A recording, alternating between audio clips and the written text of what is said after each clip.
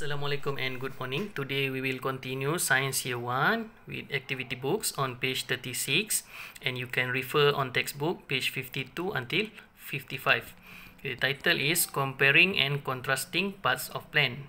Fill in the similarities and difference of the parts of the plants in the mind map below. Okay, we have two plants here, sugarcane plant and periwinkle plant, pokok tebu dan pokok bunga kemunting Cina.